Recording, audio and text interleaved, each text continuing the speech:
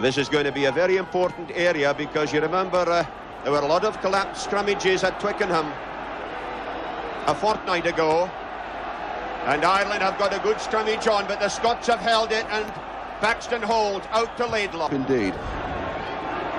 So Paxton in the Murray Mexted position for New Zealand, and that's why. But caught there by McGrath. Ripped out by Jim Calder. Two here. So there's obviously a ploy on. Now they're going to turn it to the left, and probably Leslie will try and pick up and drive over. Now referee. It's the Irish 22, and Phil Orr on this side here, number 1.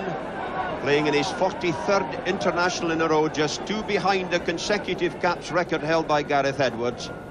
And packing there against Ian Milne of Heriots. 2 very experienced players against each other on this side of the front row. Laidlaw.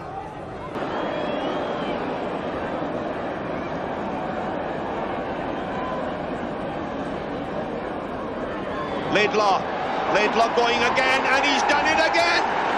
Anxious, kilted friends about this great stadium now, as Duggan holds in and Hunter is caught offside, and the Irish get closer, and Duggan feeds Doyle, and Doyle is caught by Calder. Now it's Duggan again.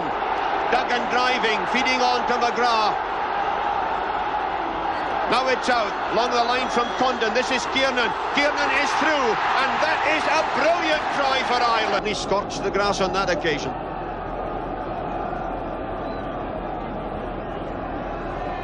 Good Scottish shove, but the Irish managed to get... Great roars of Scotland, Scotland. I tell you, this is a day for them to remember and to celebrate. Listen to that volume of noise as Paxton feeds Rutherford, and Robertson comes. It's out to Johnston. There's an overlap here as Beard